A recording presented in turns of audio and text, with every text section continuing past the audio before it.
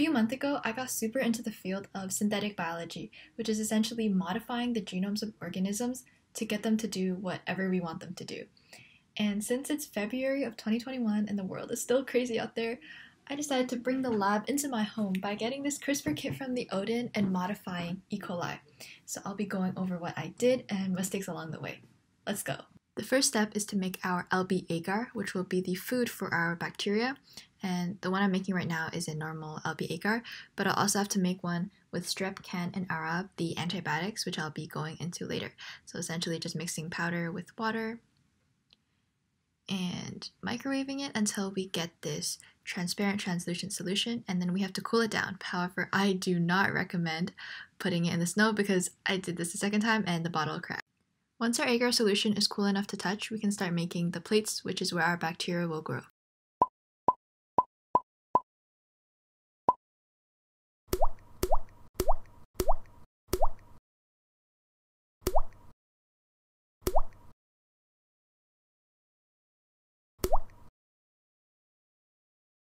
Next step is to create competent bacteria, where we first have to pipette some sterile water into our E. coli bacteria to dissolve it. But first, what is a pipette? You can think of a pipette as a really specific eyedropper. You push down to push out the air and create a vacuum, and let go to suck up the liquid, and then push down again to release the liquid.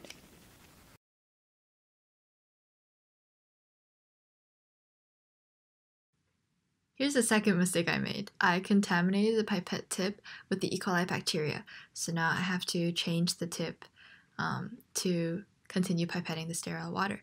So make sure when you're pipetting to keep the tip above the container so you don't contaminate it.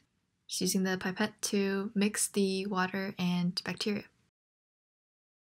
Now I'm pipetting our dissolved E. coli onto our LB agar media.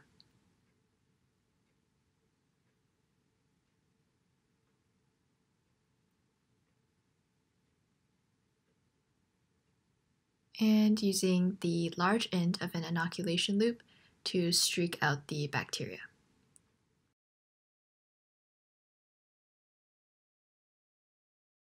Bacteria grows best at 37 degrees Celsius, so I put the plates in this makeshift incubator, which in fact did reach 37 degrees overnight.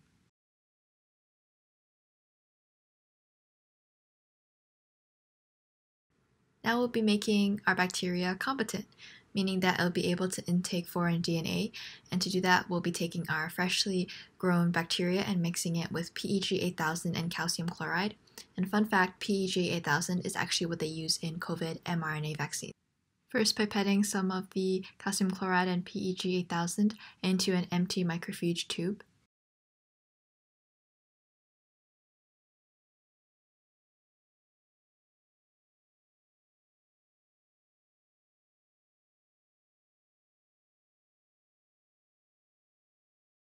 This was yet another mistake I made.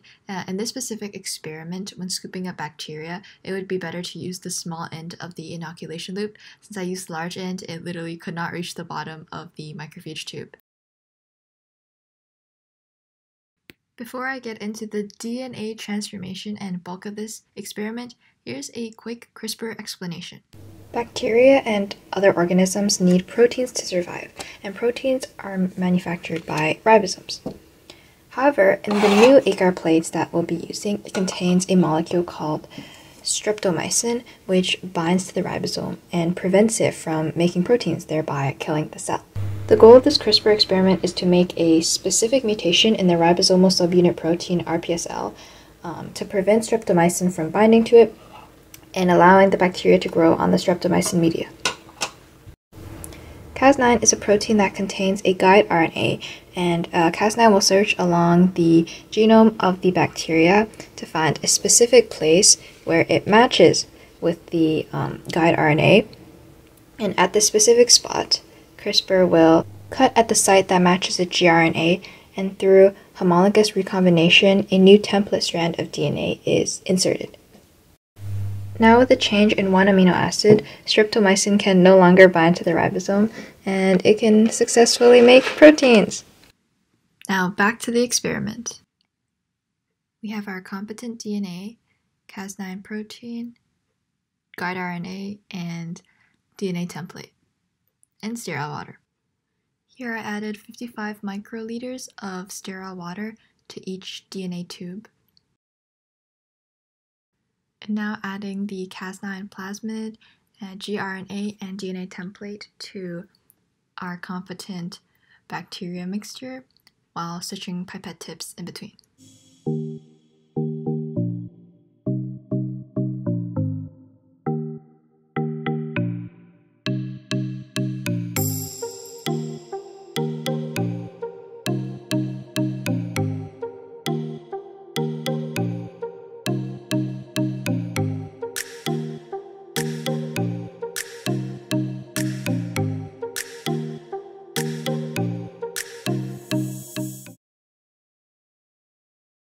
Sending the mixture to cool down for 30 minutes in the fridge. Now we're going to perform a heat shock where we take the mixture directly from the fridge and put it into 42-degree water for 30 seconds. And this is unusually hot for the bacteria, so it forms pores in its cell walls, allowing the Cas9 system to enter.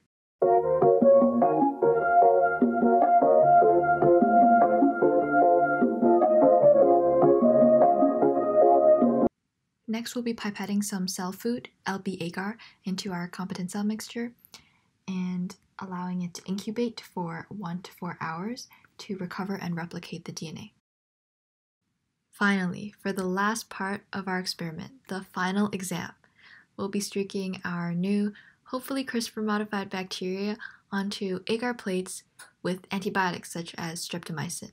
And if it survives, that means the CRISPR experiment was successful.